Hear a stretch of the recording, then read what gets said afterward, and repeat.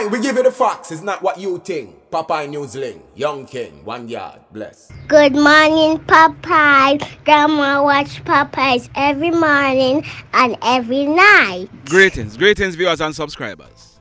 In this video, we are going to be giving you some Portmore news.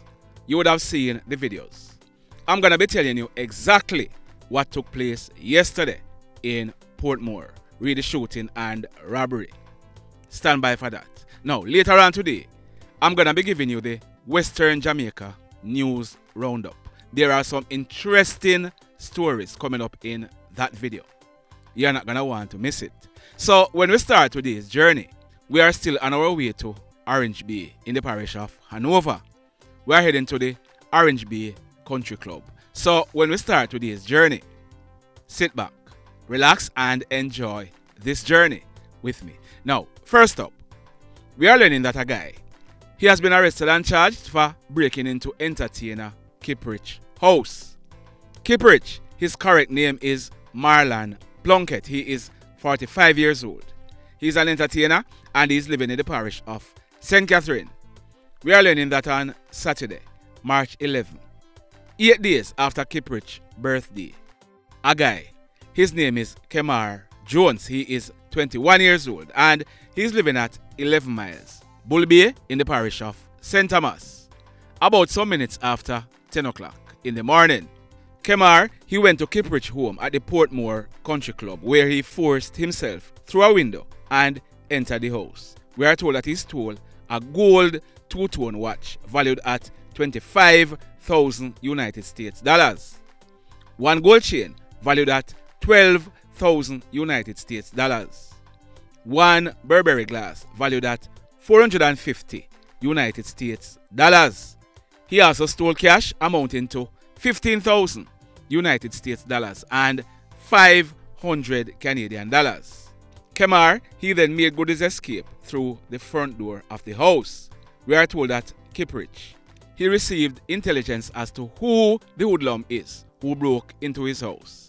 On Thursday, March 16, 2023, Kiprich, he spotted Kemar downtown Kingston. The police, they were informed and Kemar was picked up by the police. Following police investigations, we are told that all the items that were stolen from Kiprich's house were recovered by the police. We are told that over the weekend, Kemar Jones, he gave the police a caution statement in the presence of his lawyer. He was subsequently charged for the offense of house breaking and larceny, and he'll be going to the courts shortly to face a judge. Now, still in Portmore, we are learning that the Portmore police, they are searching for a 27-year-old female named Shaniel Lee. She's living at Nagozed in the Portmore area. We are learning that in November 2022, Shaniel, she was employed as the manager for the Grand Bar located at Newland Road in Nagozed, Portmore. It is alleged that as a part of her duties, Shaniel, she oversees a safe in the establishment that she had access to.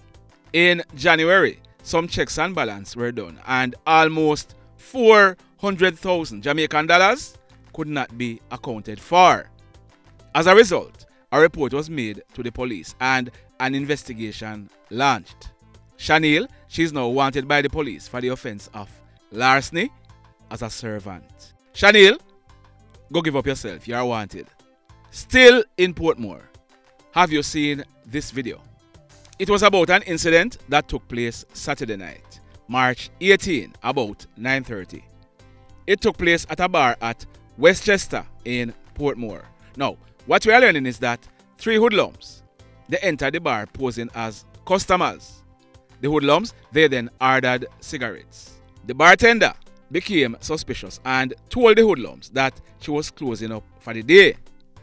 One of the hoodlums, he brandished a gun and they all proceeded to rob the place. They robbed cigarettes, liquors and other valuables. They also forcefully opened 4 poker boxes and stole the cash that were inside. They then made good their escape on foot in the area.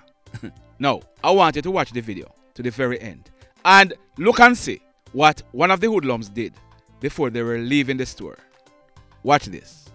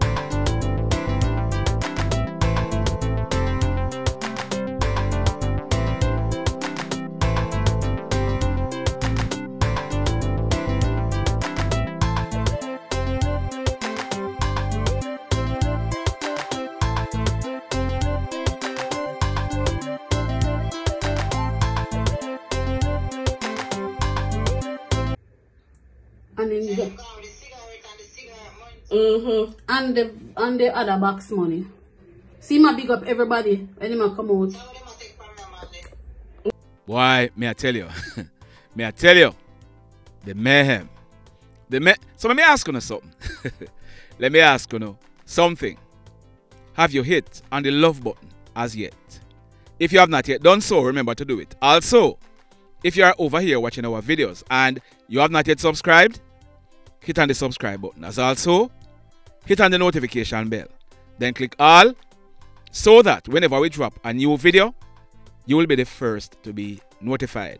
In the final story for today, you have seen the videos. But have you heard exactly what went down? You haven't? Well, I'm going to be telling you exactly what happened. Now, video footage of this incident are all around, so I don't have to post the footages here. What we are learning is that yesterday afternoon, Sunday, March 19, about 12:30, as part of their duties, 4 security officers employed to guardsman. Remember now, guardsman, they are the owners of Beryllium Limited. It used to be called Guardsman Armored before the name change. So 4 security officers employed to guardsman. They were in the armored vehicle. The age of the security officers are 24, 37, 46 and 50. They drove onto the Scotiabank premises at Brayton Parkway, Cookson Pen in Portmore. Their aim was to service the ATMs. 3 of the security officers alighted from the Beryllium van and got to work. One of the security officers, he took up the covering position. Another one went to open the door. And the third one, he came out with a bag containing over 23 million Jamaican dollars, whilst the 4th security officer, the driver, he remained seated in the vehicle. Hoodlums pounced, and these hoodlums, they opened a barrage of gunshots at the 4 security officers. The security officers, they managed to take cover and they were able to return the gunfire. A man who was standing nearby, when he realized what was happening, he also challenged the hoodlums. One of the hoodlums was able to grab the bag with the cash that fell from the security officers, and they jumped into 2 motorcars, a silver Subaru and a white Toyota Axio, and made good their escape. Now, 3 of the security officers and the man that challenged the hoodlums, they were shot. One of the security officers, he received gunshot wounds to his right foot. Another one received gunshot wounds to his hands, his buttocks, and both feet. The 3rd security officer who was shot, he received gunshot wounds to his right foot. The 4th security officer, he was injured, but he was not shot. It is suspected that when he was diving for cover, he got injured. He received injuries to both knees, his hands, and his back. The other man who challenged the hoodlums, he received gunshot wounds to his buttocks. The Beryllium vehicle, as also a black Honda HR-V and a burgundy Subaru motorcar, they were all extensively damaged by bullets. Now, if you look on your screen, those are the 2 motorcars that the hoodlums traveled in. They were found abandoned in the illegal sand mining area in the Lakes Pen community. We are told that an extra pair of license plate was found in the Toyota Axio motorcar. You want to hear something else? You want to hear something else? Listen to this.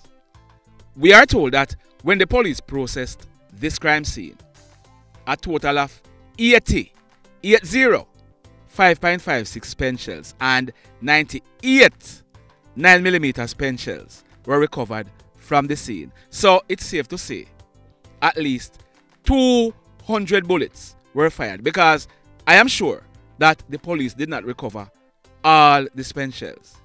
Remember now, 5.56 is what is used in an M16 rifle. 80 5.56 pen shells were recovered. Now, I have seen some persons elsewhere saying that it was security guard who set this up, but I'm not going to be joining that chorus because I have no evidence. What I know is it's not hard to study these security officers loading the ATM machines. It's not hard at all. I am told that this particular machine is normally serviced on a Sunday unless it runs out of cash during the week. So it's not hard to study them at all. I'm not sure how they're going to do it, but the security companies, they will have to come up with some kind of strategy as to how to do things going forward. This way of doing business is not working out at all. And you know what the sad thing is? You know what the sad thing is? Out of the 23 million that these hoodlums got, at least 5 million will be going towards buying more illegal guns and ammunitions. Sad indeed. Happily, by all accounts, the 4 security officers and the man who were injured, they are gonna survive. Let's hope that the police, they make an early breakthrough in this one. The mayhem continues. Blessed love, everybody. Tell a friend for tell a friend for tell a friend about Popeye Newslink and PNL Blog TV. Like, subscribe and share. Quicksilver sing, if we just unite, what a country this will be. If we just unite, Jamaica live in unity. If we just unite, what a country this will be. If we just unite, Jamaica live in unity. Hey, crime it a mash up Jamaica. Criminals them a mash up Jamaica.